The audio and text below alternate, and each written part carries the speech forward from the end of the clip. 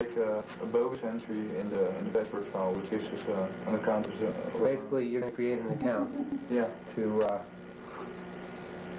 allow access. Okay.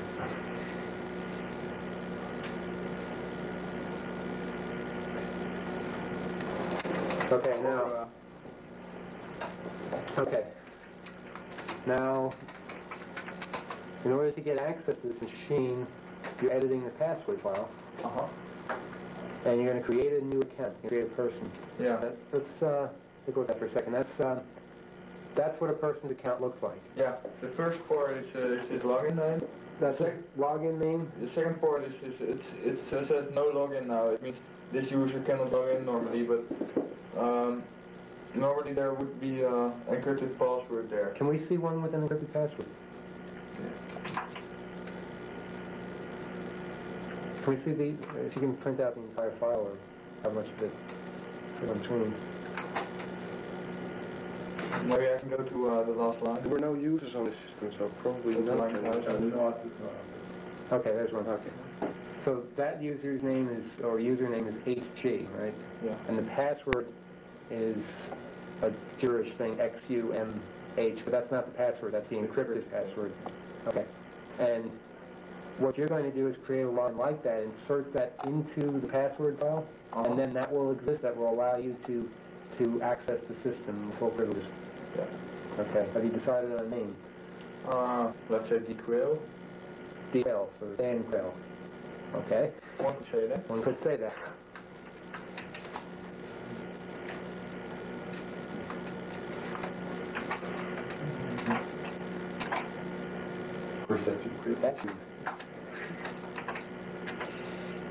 I give no password now. Well, come on, dude, hit it.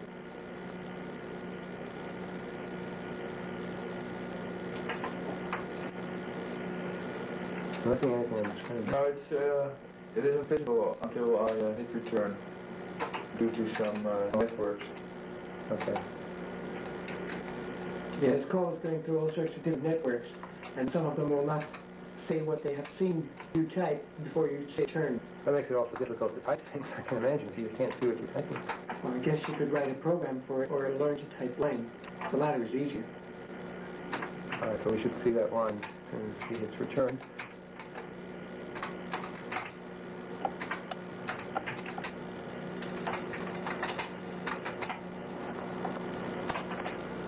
Okay, there it is. An account DQuail. Now, the two colons next to each other indicate that there is no password. In other words, the password would be between those two colons. All right. What's the significance of the other numbers? The third number is a username. The user number, it has to be unique. So you pick 452 because the last one was 451. All right. And the fourth one is the group the user belongs to. Group 76. All right. Here you see how difficult it is to type. Quill doesn't. It should be Quill then.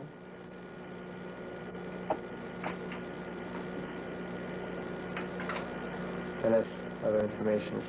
There it is. So the system has about 543 users. Okay, now you've edited that on your local system. Yeah. Now how are you going to insert it into the military system? I'm gonna send it back just like I got it with the file transfer vertical program, FTP, if it works. Oh, it works. Although it's somewhat slow.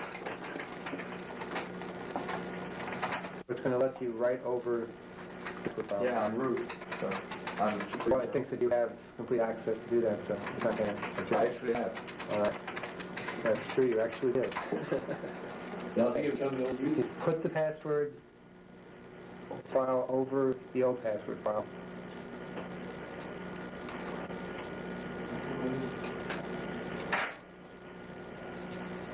All right, so it's completed, but you're still not in it, Dan Quail. Are you going to try to log in? Yeah, I'm going to use the Telnet program. Okay.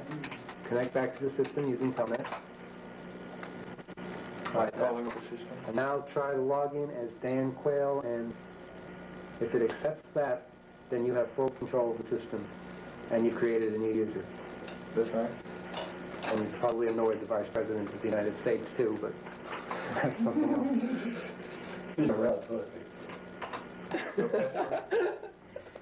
Okay, well, you spelled it wrong, that's probably why.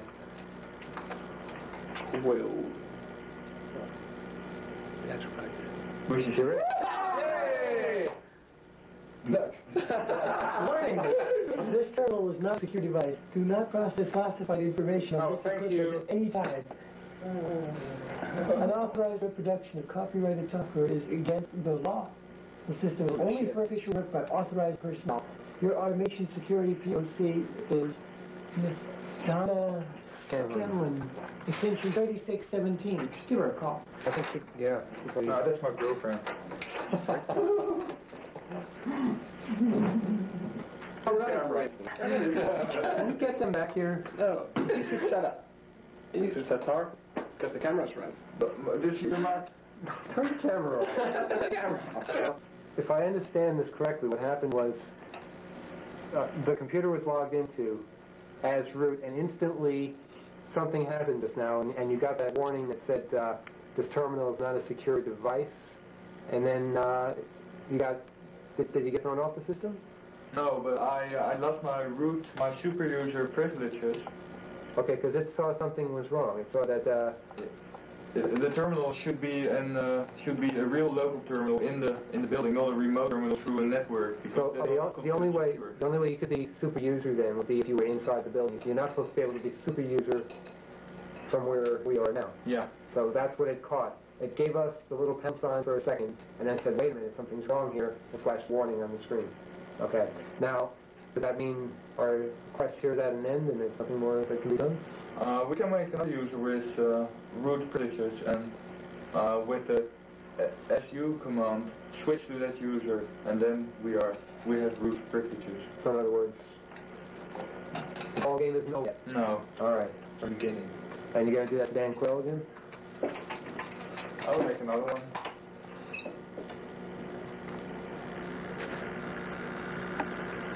Oh, north. Computer should jump and salute immediately.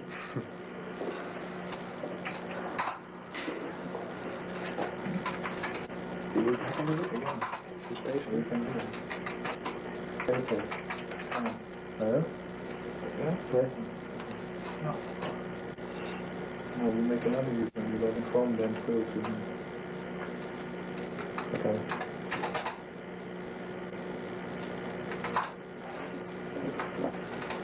So how we're going to call this guy? B. Simpson. Now I make it Thor. It's the other way around the root. The word root backwards. Yeah. Okay.